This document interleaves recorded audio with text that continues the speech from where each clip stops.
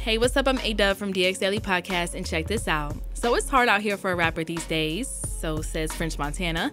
Following the shooting of fellow Bronx native Lil Tjay, just the latest hip-hop artist to be targeted by gun violence in recent years, French shared his thoughts on the incident during a brief chat with TMZ on Wednesday, June 22nd. French, who has collaborated with Tjay numerous times on tracks like Slide and Bag Season, then claimed being a rapper is the hardest job right now due to them having targets on their back. Hi French, how are you? How's it going? So I know it's kind of like a sensitive time, but I know that you did tweet about Lil Tjay. Have you spoken to him? Do you know his condition? Do you know anything? I know that they rushed him from one hospital to another, so I pray for his family. Right, but you haven't spoken to him at all, right? No, I haven't spoken to him. Okay. I heard that he's in critical condition.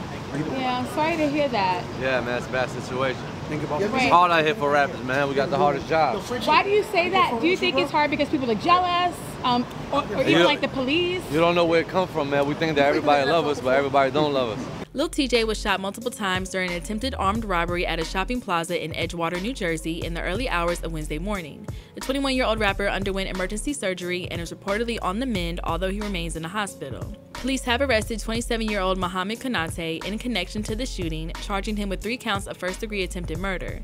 2 men who were with Tjay at the time, one of whom was also shot, have also been arrested on weapons possession charges. Tjay's shooting adds to an alarming trend of rappers falling victim to gun violence in recent years, following the shooting deaths of Nipsey Hussle, Pop Smoke, XXXTentacion, Young Dolph, King Von, Trouble, T. Woo, and Slim 400. Drakeo the Ruler was fatally stabbed at a festival in his native LA last December. It isn't just street violence that rappers have to contend with, though. Young Thug and Gunna currently sit behind bars after being hit with RICO charges stemming from their YSL indictment, while A$AP Rocky, NBA Youngboy, and Fetty Wap have been at the center of high-profile criminal cases. Wu-Tang Clan legend RZA echoed French Montana's sentiment in an interview with the Financial Times in February. Growing up in the golden age of hip-hop, we lost maybe like a couple of artists, but not a dozen artists or more. Sometimes hip-hop music glamorizes certain things. It glamorizes prison life, it glamorizes gangsters and thugs. I understand that because I grew out of that. But it doesn't give you the total tragedy of what that can end up being, nor are we being represented with a lot of alternatives. The point being made here is there was more bounce, there was more substance. Hip-hop has become one-sided. On a more positive note, French Montana is currently gearing up to release his new album, Montega, produced by longtime collaborator Harry Fraud, on Friday, June 24th.